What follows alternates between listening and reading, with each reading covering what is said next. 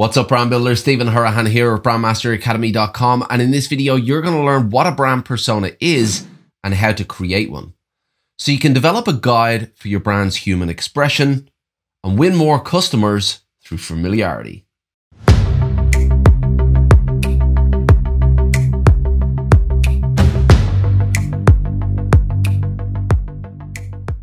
Now, if you're new to the channel and you want to build brands that go beyond the visuals and the logo using strategy, psychology, and creative thinking, then you're in the right place. Hit that subscribe button and the notification bell. If you want to fast track your results, make sure you grab the Pro Brand Strategy Blueprint. It's a free download and the link is in the description. Now, if you have any experience in marketing or branding or even general business, then you'll have seen plenty of articles and videos around the idea of gaining a competitive advantage in the marketplace, or standing out in the market, or grabbing that attention. And these all play on the idea that you need to have something different in order to get the attention of your customers.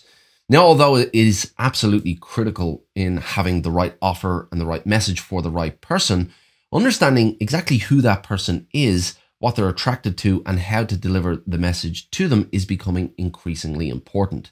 And that's where the brand persona comes in. So what is the brand persona?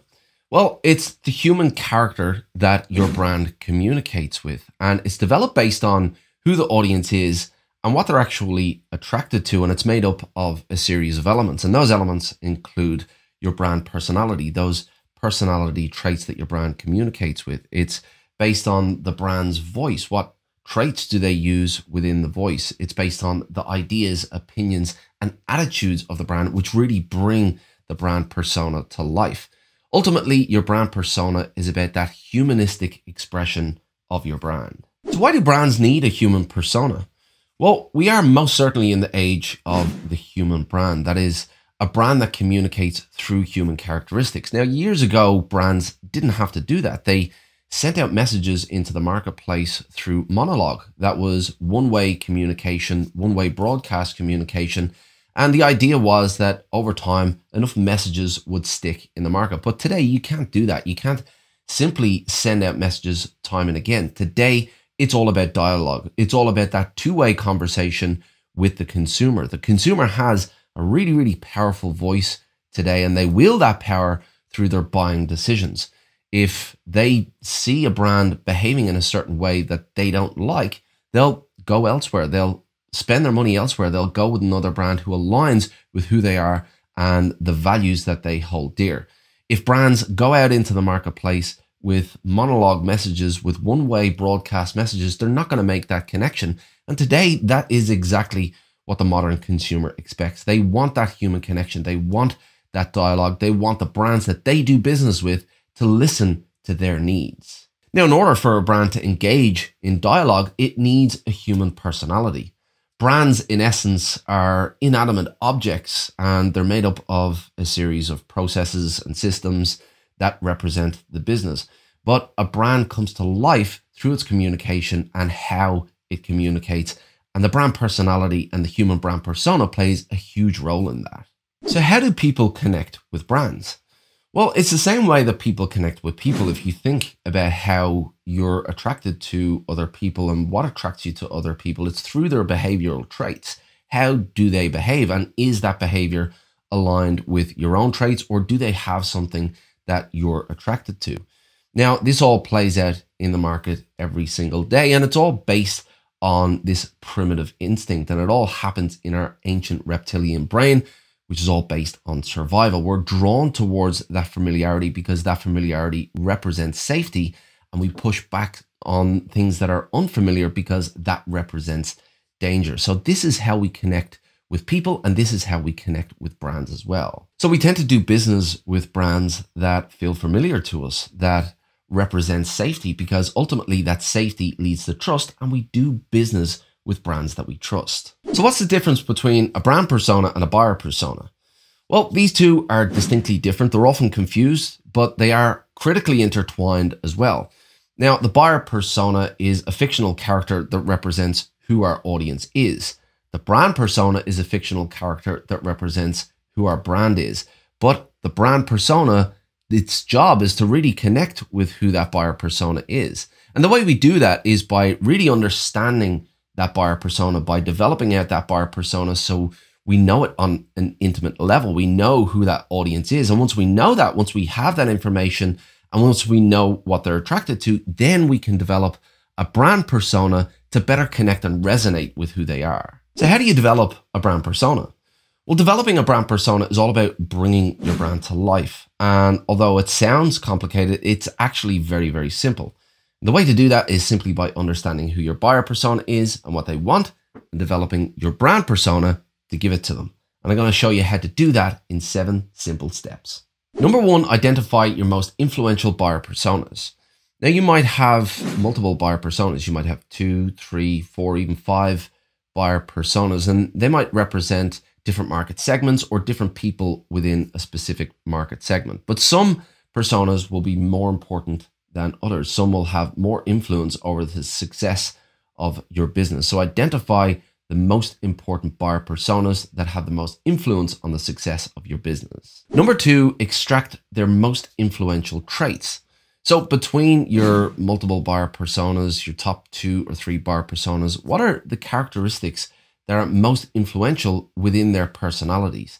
These characteristics, whether they display these characteristics or they're attracted to these characteristics, will be a defining difference in appealing to who they are. Number 3, identify the role they want your brand to play. Now, your brand could play different roles in the lives of your audience, and depending on who the audience is and what they want from your brand should determine whether you play a role that's about guidance or about inspiration or about protection. What is the role that your brand is going to play for your audience? Because this role will determine exactly how you should approach the market and how you should approach that buyer persona. Number 4, align your brand with an archetype. Now, archetypes were developed initially by Carl Jung in the early 20th century as a way to categorize all personalities. Now, this framework is made up of 12 distinct personalities that represent pretty much all human personalities. You're more closely aligned with 1 or 2 of these personalities than the others. Now, archetypes were brought into the branding spectrum by Margaret Mark and Carl Pearson in their book, The Hero and the Outlaw. And we can use the archetypes framework as a way to identify who our audience is and what characteristics we should align our brand to. Number 5, define your brand tone of voice and your language. So once you have a bit of direction based on the archetype framework, you can begin to develop out the tone of voice that your brand is going to approach the market with. So is your brand going to be soft and gentle and guiding, or is it going to be rough and gritty? What kind of tone of voice should your brand have, and what language profile should your brand have as well? Is your language going to be really professional, or is it going to be based on slang and communicating on a much more human and basic level? So defining what your brand tone of voice is and the language profile that you use is really important. Number 6, expand your brand personality. So you have that direction now with your brand archetype framework, your brand tone of voice, and your language, but you need to expand out this personality. It's not enough to just have a handful of traits. You need to give your brand persona attitudes and opinions and an outlook on life. So really asking the question of your brand persona, what do you feel about this situation? What do you feel about the industry or the broader world? And this will really start to bring your brand persona to life, so it starts to feel like a real person. And number 7, use your brand persona as a guide.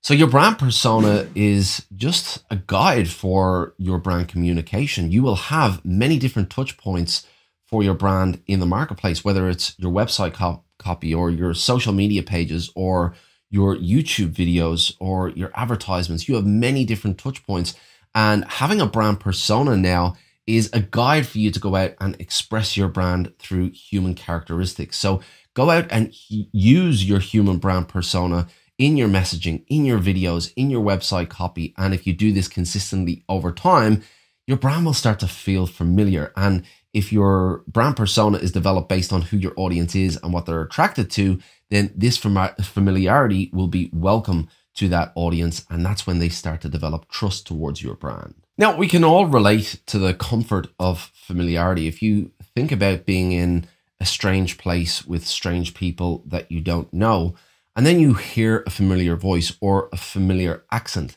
you're drawn towards that familiarity because that familiarity represents safety. If something was to happen, you want to be close to someone that you have some kind of connection to. And again, this is all based on a primitive level.